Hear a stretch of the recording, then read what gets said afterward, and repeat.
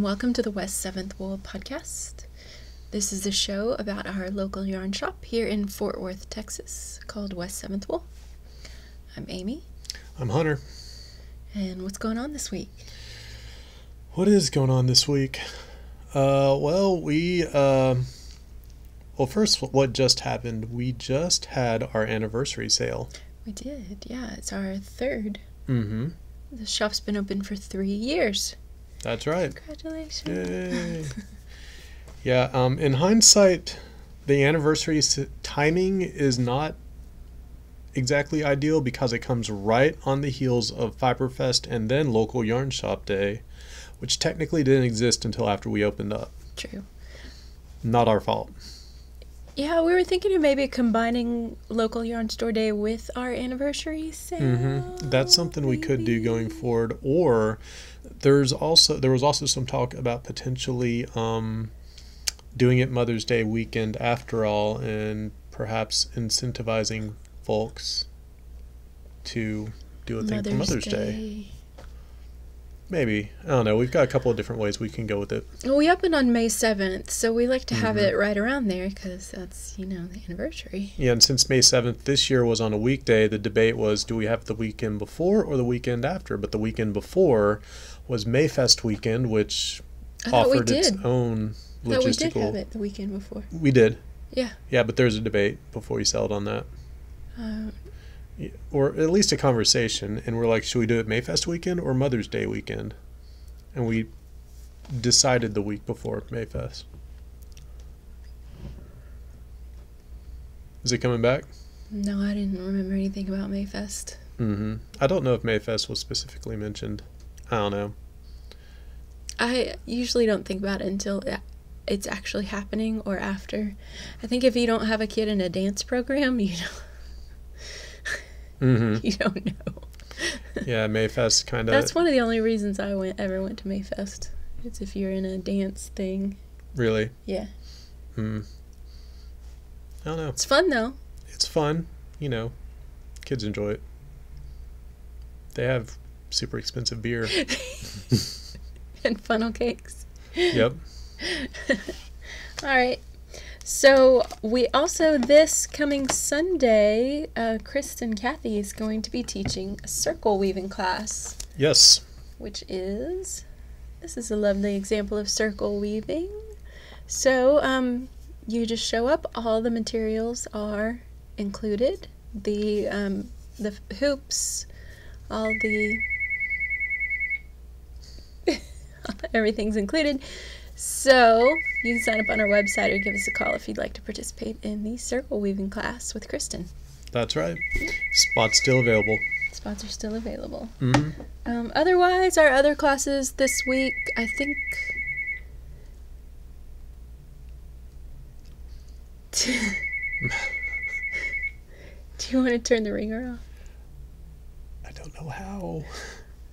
It should stop after 4 or 5 rings. It's good. All right. So, the other classes we have are our regular beginning. Mm-hmm. Beginning knit and crochet. And then woolen spinning with Mel. Mm-hmm. Yeah. So. That's right. That's what's going on. Cool. Well, what kind of new things did we get? We have got so very many new things. Let's start with Jewel. We got a reorder of Jewel enclosures. They do things like shawl pins and like these little closures that you can fasten on to shawls, cardigans, etc. We got restocked, but we also got some new ones in. Alexandra had been asking us to get this. Alexandra Davidoff. Mm-hmm. We got these as well. I believe these are all new, so this doesn't even cover what we just restocked. I like that one. You do? Yeah. And we have them in both like a dark brown and also black. I like them a lot because you don't have to worry about buttonholes on cardigans. Mm-hmm. You just put those closures on them and go. Done. Cool. What you got? I've got some Nerdbird enamel pens. Baller. Knitting is Magic. Craft with Care. and nailed it. And then we also have the Nerdbird Baller tote bag, which is pretty. It's very deep. You can fit a lot of stuff in here. Yeah, it's really big. Cute tote. And it has a square bottom as well, so it sits up pretty well. Oh, it sits up nicely. Yeah. All right. And then also... Hunter has all the yarn. He grabbed all the yarn for himself. Well, I mean, you're not fast enough. It's not my fault. Shibui released a limited edition color called, what is it? It is called Riviera. I could see that. They released it in a few different bases. It's this nice turquoise color.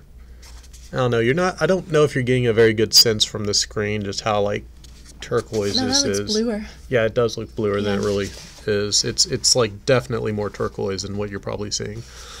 But it's very nice and limited edition. So if you want it, come and get it while it lasts. Our rep told me I just met with her a couple weeks ago, I think, and she said that if we had wanted any more of it, too late. She can't get any more of it because it's all spoken for at this point.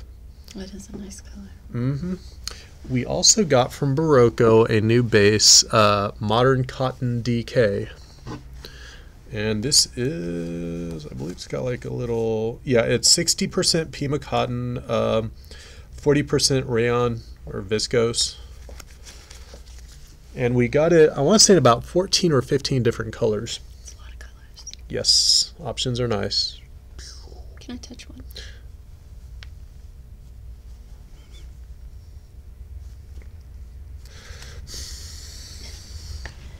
Thank you, that's nice. Isn't it?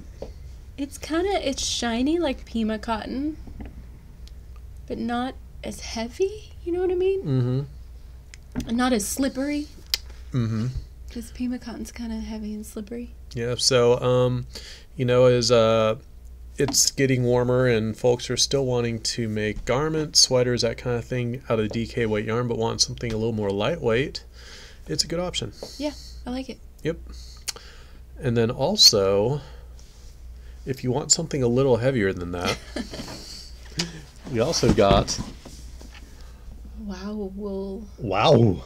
Wool. 100% merino wool. How many yards is that? Okay, I remember. It's basically roving. Yeah. Balls of roving. Okay. It's saying, oh, here we go. It is we do 67 yards. Or 67. 68 yards, 67.8. So we still do get requests for this stuff, and even though the blanket that I made out of the other roving did not hold up, I made a cat bed out of it, and my cats adore it. So the one certainly does. He stole it from the other cat. I had a picture, but I lost it. But basically, the cat was in it like this. I think on I his have back. that picture. Do you maybe have that picture? I might have that picture. He stole it from the other cat, so I might have to make her another one. So she probably will be like, I'm too good for this bed now. She was at first. She wouldn't get in it for a couple of weeks, and then she loved it. Yeah, I think you had to open it up more or something. It was a little too enclosed to begin with. And then you took some of the roving out of the top. Did I? I think so. Yeah, I think so. But, so, we'll see. I'll make something out of this one, and we'll see how it goes. If this is a little bit more felted than the other one, which is a good thing when you're making those types of blankets. Yeah, I mean, you say it's roving, but I've already fielded the question, can you spin with it? I'm like, I'm not sure. I would not. Oh, I could try that too. I'll try that. You want to try it? Yeah, I'll try it. Cool. Yeah, because that is a question, and I do not know the answer to it, so I don't know.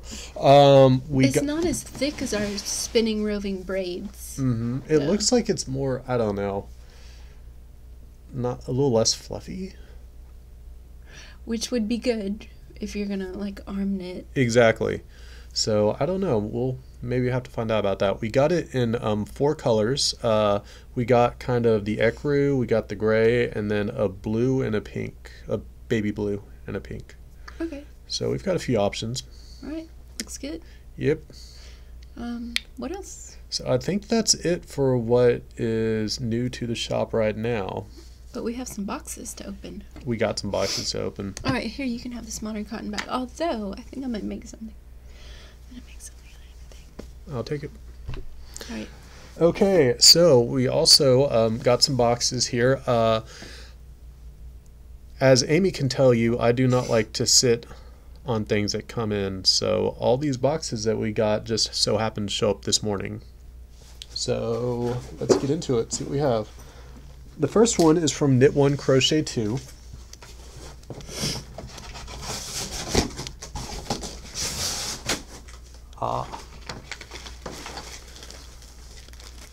This was a reorder of Daisy. Which is Is it 100% linen? No, it's 38 linen, 32 silk, 30% hemp. So, and it's a DK weight, I believe.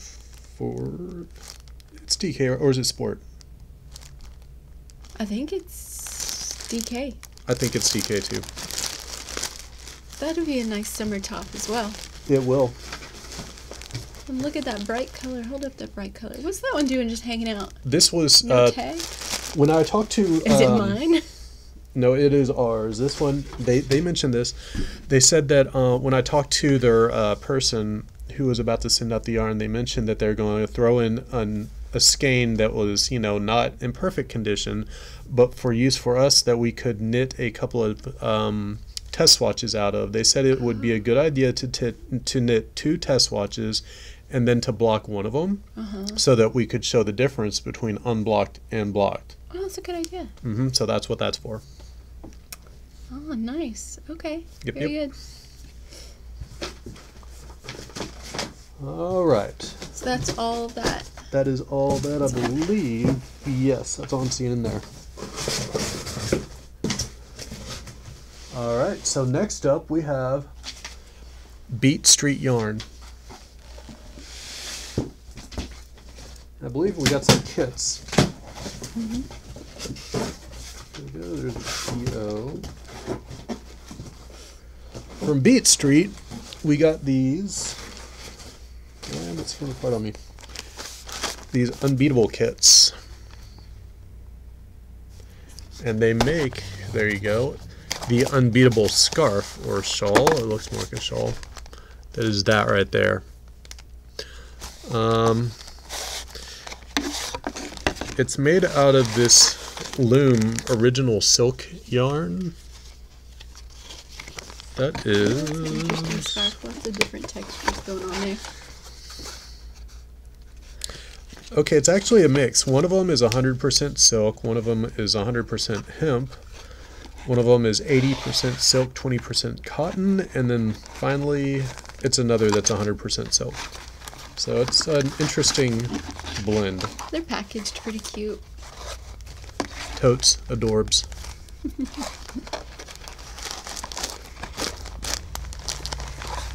What do you mean you don't like to sit on yarn?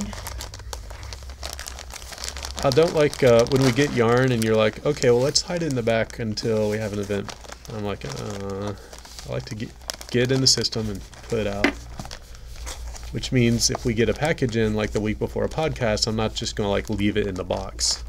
I'm going to barcode it and put it out. Okay. Why do you ask? Because you said that, and I was like, what? Do you think I meant like literally sit on yarn? That's weird. I'm not doing that.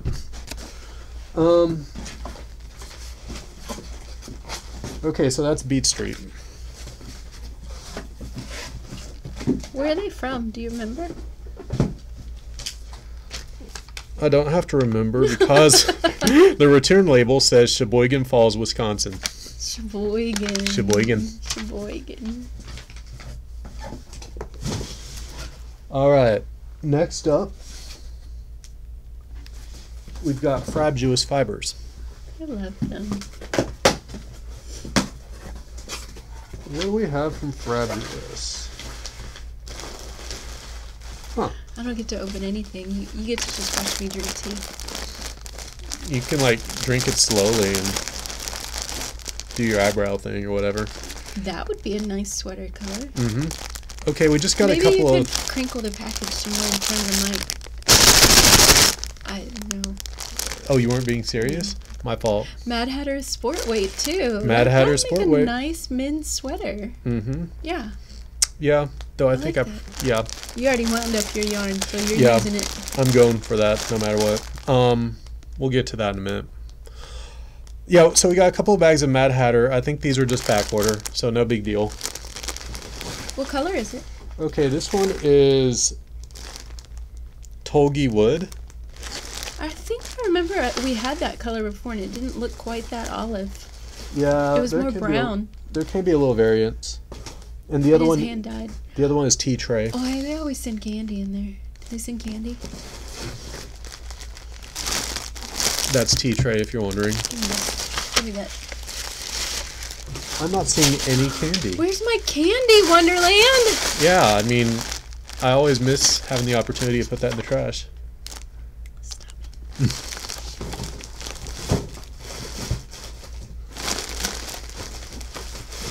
It's nice candy. Some mints and chocolates. Yes.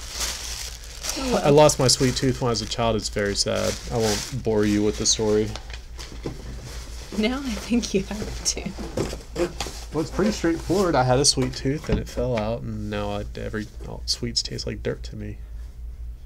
It's extremely sad. What's in the last box? The last box. Okay, last box is some more Shibui. Okay, this is basically reorder, plus we had a customer request for something, I forget which one it is. And I just looked in the system and determined what all we needed and placed a reorder. So just Shibui, a mix of bases. Here's a couple of bags of Lunar. Also some Echo. I'll try not to make too much noise with the bags. Those bags aren't as... Yeah, they're not as noisy. crinkly. A couple of bags of Vine. So Vine? There's Vine in there? Vine. The paper yarn. Yeah. So yeah, that's all that is. So that's all the new stuff we have. Yes. All right. Cool. Well, do we have any finished objects? No, do you? Yeah, I do. What you got? I got a crop top. Weren't you the one that was supposed to make a crop top on her? Have I talked about that? Can I try that one on? Yeah. Yeah, you should. Right now? Just put it on. Right now? Yeah. Okay. I modified the neckline on that because it was too high. I wore it for our Saturday anniversary sale, and the neckline was way too high. So I went home that evening. Is there a front and a back, or does it matter? Yeah, actually, the back is where the colorwork joins are. So this is the back. Okay, gotcha. Yeah. Good so to know. I went home and Hey, should I take my shirt off first? No. I pulled out some of the neck ribbing, and then I went down and I put in a lifeline where I wanted the neck to end. There you go. There you go. Mm-hmm. It looks great. Hold up. There we go. It looks great. Okay, sit back down so I can explain. Okay. So I put a lifeline where I wanted the neck to be, and then I just started ripping out, and I had to actually cut the short rows. So I had rows, I couldn't save all of it, but I ripped out, and I had the ribbing left, and then I just joined the yarn and bound off with a new yarn, and it worked fine. It worked really great. So don't be afraid to modify something if you don't like the way it fits. Mm-hmm. Do you like the way it fits? It could be a little more snug. It's supposed to have negative ease. I'm all about that negative ease. No, it's supposed to have positive ease. That's what I meant. I want negative ease. If anything, I need more negativity in my life. Negativity. Mm-hmm. So this was it was fun to knit. It was super fast because you start the color work and you just want to see the next thing. I watched a lot of Arne and Carlos videos because I just really like Arne and Carlos, and they said color dominance is not a thing, especially for continental knitters. But I would beg to disagree. Look at the white and blue here versus the white and blue here. Doesn't it look like the white is the dominant color here and the blue is the dominant color here? And it's just because of the way I held the yarn. I held both strands in one finger, but it's just a difference of whether you hold it on the left or the right. Isn't that weird? So yeah, or I mean, I don't know if it's, because even after it's blocked, it showed that way before. It was blocked a lot, but it also could be just that the number of stitches in this particular row is less than the number of stitches, and they're not as stretched out as this.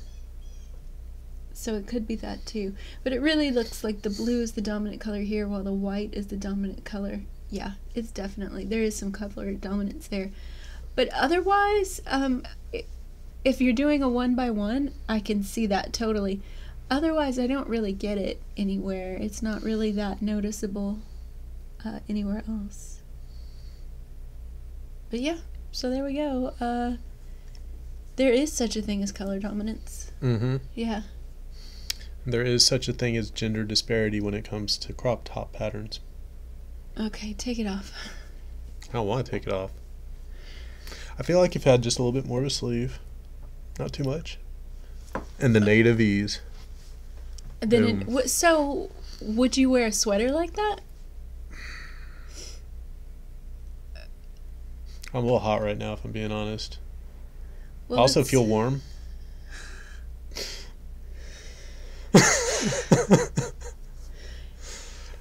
It's a DK sweater, and it's basically, all the color work makes it double thick.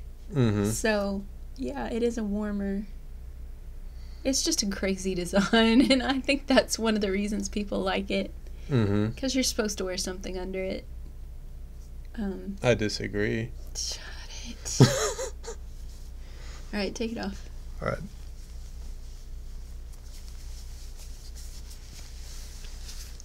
Well, you can leave it inside out and show the inside of it if you like. If you like. See, all that stranded color work makes your sweater like double thick. Yeah, it does. No wonder I was getting warm. It's warm. Yeah. But it's fun. Mm-hmm. It's a fun knit. I recommend it. Give it a try. There you go. Oh, show that one again. You can see where the beginning of the round was because of the color. Mm-hmm. There you go. These Y's are my favorite. I like the look of that from this side. There was a trend a couple of years ago where people were doing stranded color work in the front of their, holding the floats in the front of their sweaters. You could find them at Target and stuff. You remember that? Yeah, I vaguely remember weird. that. Mm-hmm. And I thought, that's so strange. Why would anyone ever do that? And then I saw this particular motif, and I thought, I would do that. That's really pretty. I would do that. Okay, that is the only finished object I have. What are you working on? Okay.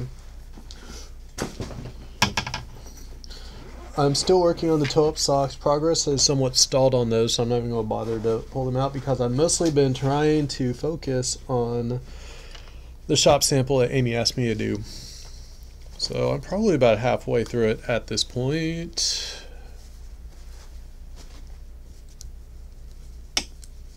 And it's this.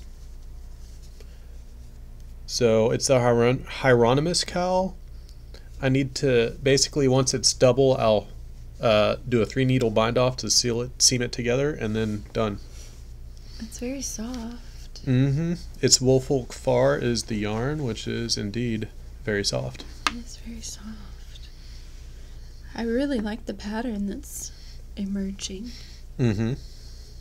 It's a Cecilia Campuchario sequence knitting pattern. And these are 2 different colors. It's got a gray in it, and just the way you make the stitches creates this zigzag design that's pretty nice. Mm-hmm. All right. It's very straightforward. That's my work in progress. That is not socks. How about you? What are you working on? I'm working on that wingspan shawl by Kyle Vey. He did it. His pattern calls for a gradient yarn, but I do not have a gradient yarn with that many yards. It calls for 800 yards of fingering weight. So I thought I would do it in 3 different colors of TML glitter. Starting with white or antler or paper. I think it's paper. And then Berlin. Somebody won a game of yarn chicken. I did. And Berlin. And then for the tips, Foundry. And I got I got 2 feathers in, and then I just did a line of the Berlin, and it looked like a straight line. I didn't like the way it looked. Mm-hmm. So I tinked it back, and I decided to do kind of like a stranded color work with it to get the feathers to show up and not just be a line of gold. So if we hold that part. So what I did was I did the feathers in white, and then I did part of the row with the Berlin, which is kind of a browny gold. Here, hold that. Keep holding it. And so it really makes, if you do some stranded color work, it really makes the feathers pop. And then I've got the bottom feathers coming along. The bottom feathers will be the gold Berlin color. Yeah, so there's definitely a right side and a wrong side to this because of the stranded color work. Because of the color work. And we hold it, like stretch it out, don't let it come off the needle yet. Yeah. I want to see how the light looks through it. If there's like a line that you can see, when it gets blocked, it's going to be stretched a lot. And I'm wondering if there's going to be, the color work starts right here. So I'm hoping that there's not like a shadow behind it, you know? Mm-hmm. It looks okay so far. I think so. Yeah. Alright, you want to see the back? There's the stranded color work on the back. It was not hard to figure out. It was a little tedious just because you keep having to switch the floats because there are long lines. I guess that might be I'm not sure if you call it intarsia or just stranded color work, or if that's even an interchangeable term in this case, because there are long lines of just one color. And I tried to catch my floats every 3 stitches because I didn't want any jewelry or anything getting caught on the floats, because I would cry. Mm-hmm.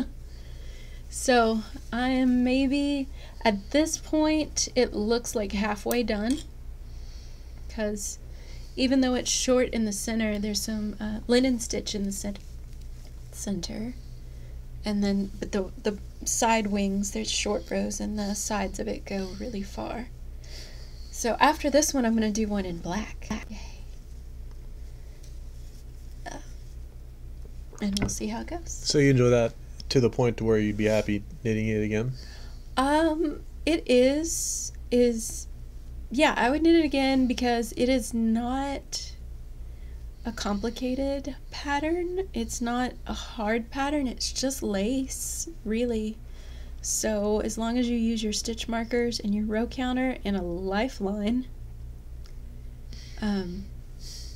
you'll be good. The repeats are easy to memorize, and there are what he calls intuition instructions. There are line by line instructions, which I absolutely needed, but once you get going, you know how to make a feather, and so it's easy. Tell me about what you did right here. That's the linen stitch we were talking about. Oh, okay. And that is a knit one, slip one with yarn in front, and on the back you slip one with yarn in back and purl. So That's why it looks almost woven on the front. Hmm. And then it looks on the back really bumpy. And then on the front it looks like a woven fabric almost. So yeah, I'm Interesting. enjoying this. I'm spending a lot more time than I probably should be doing this and perhaps neglecting other things, but I kind of want to get it finished. Mm-hmm. I have a lot of things to knit. Okay, so what's left? Giveaway? Yes. All right, so the giveaway for last week, what was the question? It was, what kind of summer knit-alongs should we do? That's right. And we got a lot of great... You guys gave me a lot of great patterns to put in my queue. Yeah? Yeah, I put a lot of them in there. I think the consensus is maybe a lightweight pullover or lightweight t-shirt type thing. The modern cotton would probably be great for that. Yep. It's the DK. Mm-hmm. You could do any number of cottons or linens. We have that both in fingering and DK. Mm-hmm. And you know what I was thinking of just the other day was the Anzula linen and silk that we have. Yeah. I would make a nice Vera? one. Vera, that's a Mhm. sport weight, Yes. which is nice. I've used that before. I made Absolutely. a spring showers jacket with it. Mm-hmm. It was nice. Cool. So we had 17. That's right. And the giveaway, by the way, was for a thin wrist ruler. Yeah, champagne color wrist ruler. So random number between 1 and 17. Got number 10. Number 10. Number 10? Who was number 10? Let's see. Let me double check.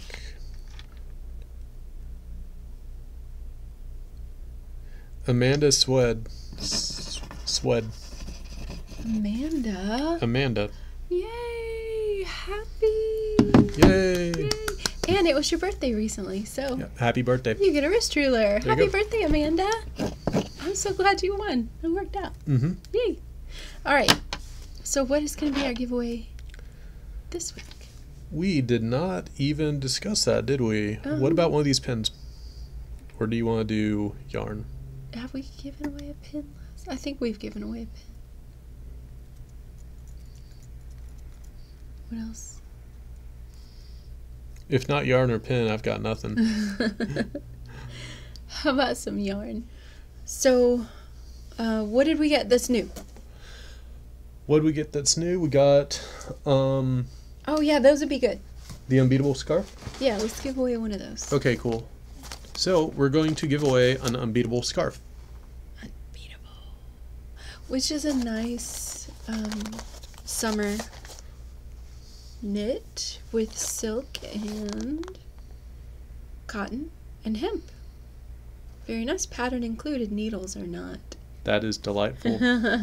So what's our question gonna be? Summer knitting kits. I guess, does anybody have any projects lined up with summer in mind? Oh, maybe. Although that's very similar to our last That question. is. What you got? Ooh. Where do you like to knit most during the summer? Okay. Do you knit by the pool? Do you knit inside in an air-conditioned space? Mm-hmm. Do you go somewhere else for the summer and knit? If so, where do you go? Cool. Where's your favorite place to do your summer knitting? That It's works. probably not next to a fire. Probably not. All right, so that is it for us for this week. We'll see you again in a couple of weeks. All right. Bye, guys. Bye.